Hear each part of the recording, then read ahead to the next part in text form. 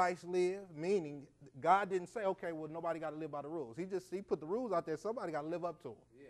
You can't, but I'm going to send him to do it. So he lived up to the standards of the law and met the demands of the law on our behalf. Remember, he said, I always do what pleases the Father. And then he also took and died the death that we deserve because we didn't live up to the law.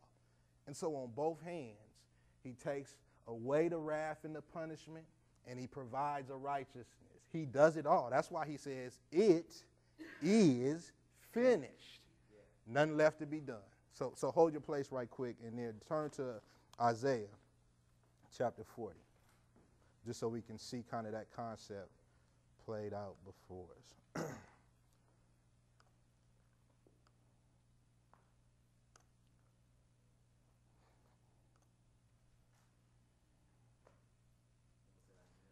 Yes, sir. Isaiah chapter 40.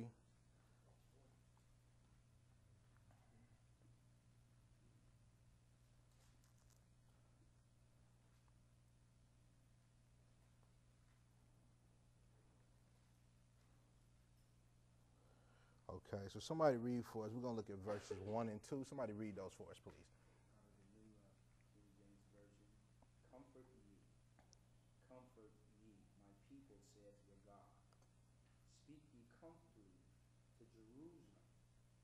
Unto her that her warfare is accomplished, that her iniquity is pardoned, for she hath received the Lord's hand double for her sins, for all her sins. So here is gospel language.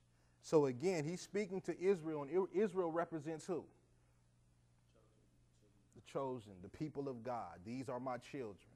So he's speaking, he says to Isaiah, he says, comfort my people. So here, first of all, this must be the language of the preacher, not the language of what the law and the Pharisees do. You didn't do that, and they so exacting and precise, and you better do this, and you better stop that, and you better leave that alone. You wouldn't see it, and just so exacting. When he says, no, man, because it ain't on them to live up to the standards per se. It ain't them, they can't accomplish it on their own. So he says, this must be the language. Comfort my people. Comfort them. And you got to have something to comfort them with.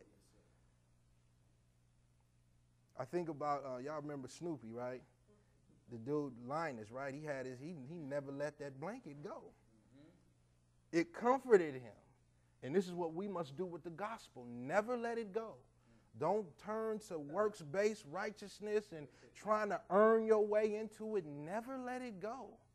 Because on your darkest hour, if you turn to what you got to do or what you didn't do, you're going to be in a state of confusion. Your joy, your hope going to be gone because it's based upon what you did. And when you see that you haven't done and you in error and all of that, no peace, no joy, no rest.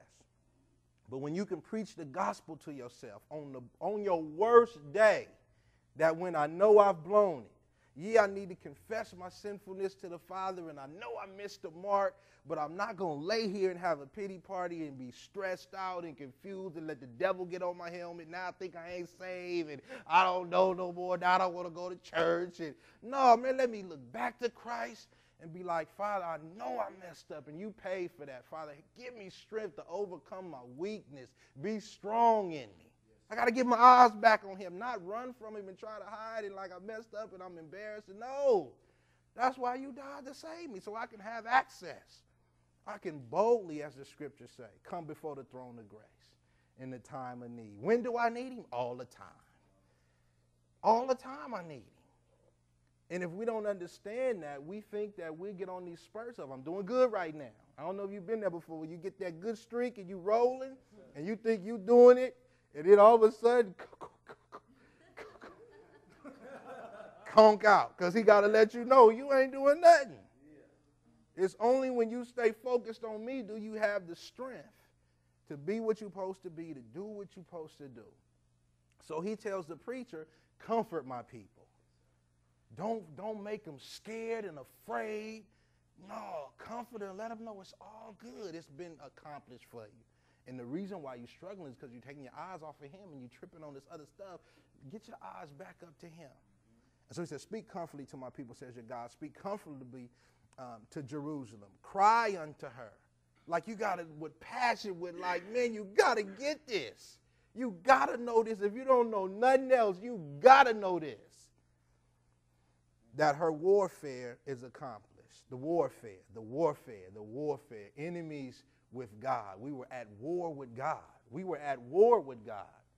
And y'all know we can't win that war. We can't fix it. We can't appease it. We can't throw up a white flag. If the blood ain't been washed over you, there's no white flag you can throw up. There's nothing you can run to. If it ain't the blood covering you, he's coming to get you when it's time.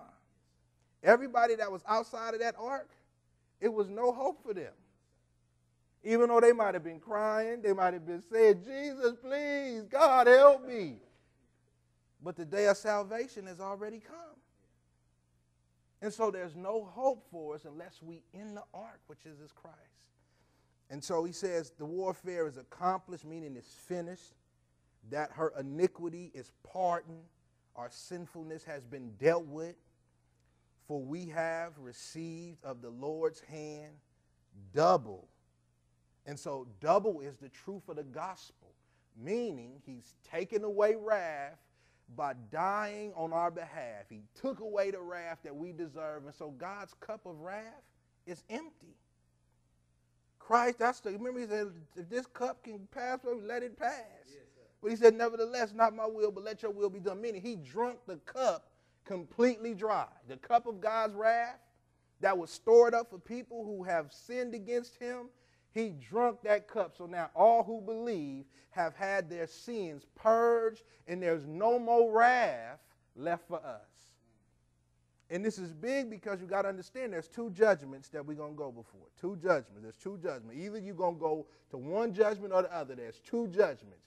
There is, first of all, the great white throne of judgment. And at the great white throne of judgment, this is just where it's just the law just going to do what it was supposed to do in the earth to make you say, I'm a sinner and confess my sin and I need Christ. Where is he? But it's going to be to no avail at that end time if you don't have Christ. You stand before the great white throne of judgment is nothing but judgment. But then there is also the mercy seat of Christ. And those who are before that judgment are those who've had their sins washed by the blood of the Lamb.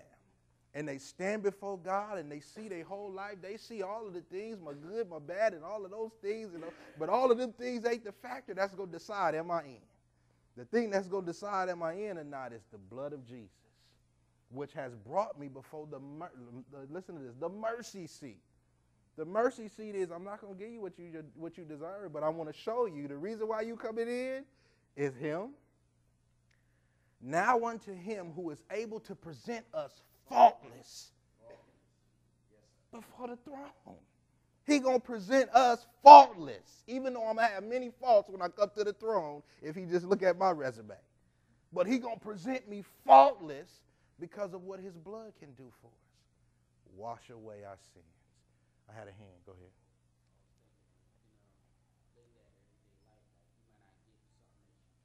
Mm-hmm.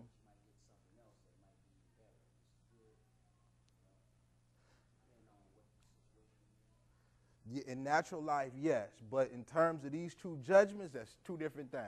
Because when you, on these judgments, you stand before the great white throne, it's nothing but, don't even say nothing.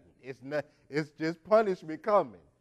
But when you've been brought before the mercy seat, it's not even a pleading of your case. It's not a, man, I didn't mean to do that. Yeah, you're going to have works that you did in life that may get burnt up because you didn't do that for Christ and all of these things. You're going to see all of these things going on, but at the same time, you standing before the mercy seat, check this out, of Christ has already brought you before him in a way that you are sinless in terms of your stance before him because of the blood. Not sinless in terms of, because you're going to see the whole resume. You're going to see everything. You're going to see, you're going to weep over your sins, but at the same time rejoice because of what his grace has accomplished in us. And so this is what's going to give us an eternal shout. Not that he's going to not let me see how awful I really am, though. Like, I'm going to let you see, I saw everything you did, everything you thought. And so when you get up in here, you're going to know it's because of the Lamb. That's why you're going to run to him. You're going to say, great is the Lamb. You're going to worship.